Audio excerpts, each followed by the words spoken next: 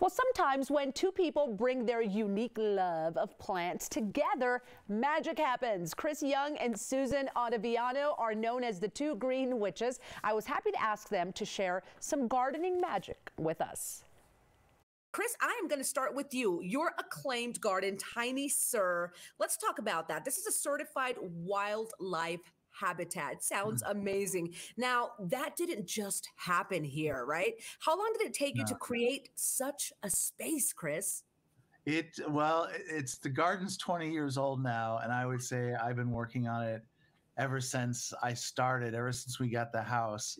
And it started with planting some oak trees, which are the greatest habitat plant you can have. And then I started planting things like milkweeds and things to attract butterflies and trumpet-shaped flowers to attract the hummingbirds. And then I put in water to attract birds and other kind of animals. So it's just about creating a friendly space for them that's chemical-free, no insecticides, no, things like that.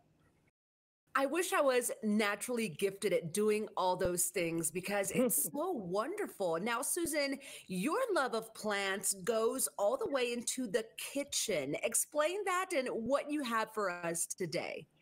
Well, I'm a food stylist. I'm an artist, and I'm a food stylist. So I do food for TV and magazines. And with the book, we brought our love of plants and magic and witchcraft into all areas, and one of them is the kitchen. So one thing I have to show you today is a love potion that I made. And this has nutmeg,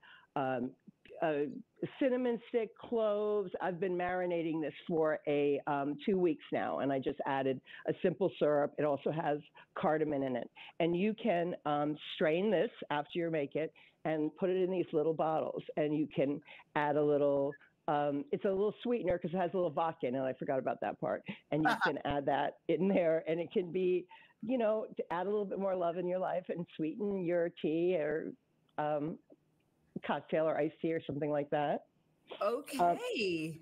We also have just some regular kitchen things that you can find, in any cabinet, like cayenne, and these are bay leaves, and bay leaves are great for protection and for success with creative projects. And we also have here our little mix of salt. It's with rosemary and lavender, which is good for rest and sleep and relaxation, and mint, which is good for luck. And you can sprinkle that on just about everything. So just a few things that we're doing right now. The salt's really good. Go ahead, Chris. Go ahead. I was going to say that salt is really good. I put it on everything. Is it?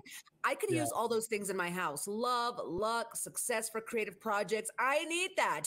Chris, it brings me to you. I would love to start my own garden, especially a garden that would produce food for my table. Now, let's say I want a garden, a salad garden, that is, sorry.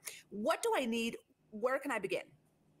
Well, you need always start first with your soil. This sounds so boring, but always start first with your soil. You want to get a really good organic topsoil, and then you want to get a good organic compost. And you want to make a raised bed, and you want to, mix in those soils, and then you want to go get some organic or heirloom seeds and plant them.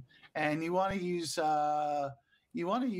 surround them with plants that will draw in pollinators like marigolds and feverfew, things like that. And then you plant all your lettuces in the bed. And the fun part for you is just picking your lettuces. Yes. I've seen them grow. I know a couple of my friends do it, and I am just in awe of what they can do. And oh my gosh, it's delicious. Well, how did you two meet, or how did it happen for you two? Susan has a band called Book of Love, and when I was in college, I heard them play in Chicago, and I sort of fell in love. It was one of the first shows that they had ever performed, and we sort of became friends right away, really. And our friendship's just grown over the years, and now it's 30 years later, and we finally figured out a way to combine our talents into something. Totally. Fun. We started with a song called I Touch Roses, and then now we are touching the roses, and we created this book, so we're so happy that we could do something together after all this time. So it's like growing a garden. The whole thing has taken a while to marinate and gel, but it's all happening. Thank you so much, you two, for being with us today. It has been a pleasure chatting with you. Thank you so much. Thanks so much. Okay, you can follow the Two Green Witches, Chris Young and Susan Ottaviano, on Instagram at Two Green Witches. Their new book, The Green Witch's Guide to Magical Plants and Flowers, is available now.